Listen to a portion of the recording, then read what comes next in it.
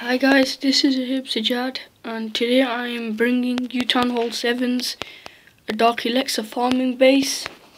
And I would say this was a rather successful base I used. I stopped using it and started using hybrid bases.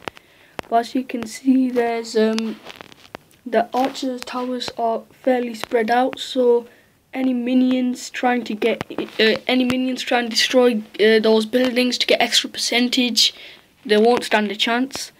I have put Teslas in the middle just to prevent any places where heavy damage may be needed, and I have put air sweepers here just to take down, because most people think the bottom place is the most where people take their dragon attacks.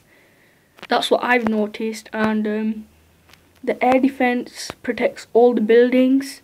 The other air defenses protect the other one too. I have placed wizard towers next to these if they try spawning troops in to destroy these air defenses.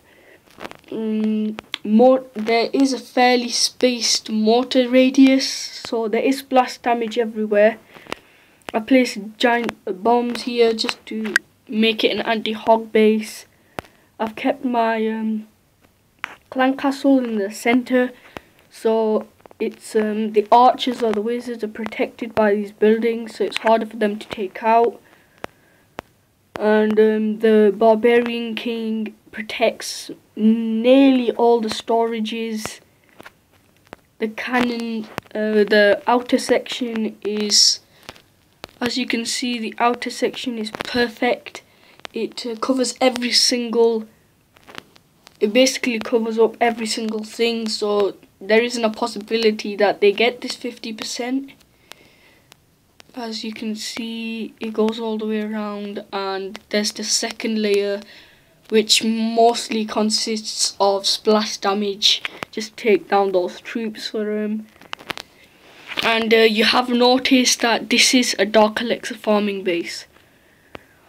Okay guys, don't forget to like and subscribe. I would like people to comment below on any other videos they want me to make, like Town Hall 7 hybrid base, Town Hall 5 farming bases.